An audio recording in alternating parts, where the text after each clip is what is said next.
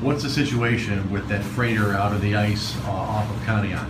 Well, right now the Coast Guard Cutter Bristol Bay has been trying for several days to break through the ice into Ashtabula Harbor.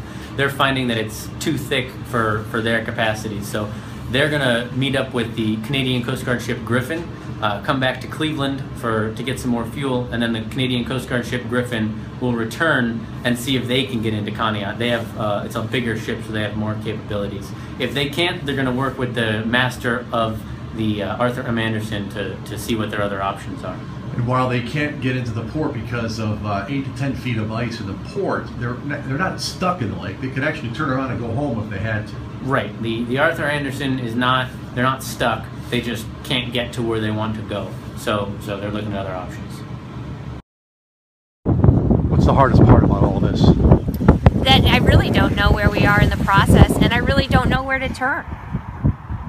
What happened when you showed up for your son's orthodontist appointment? There was just a note on the door saying they were closed from the 3rd to the 11th.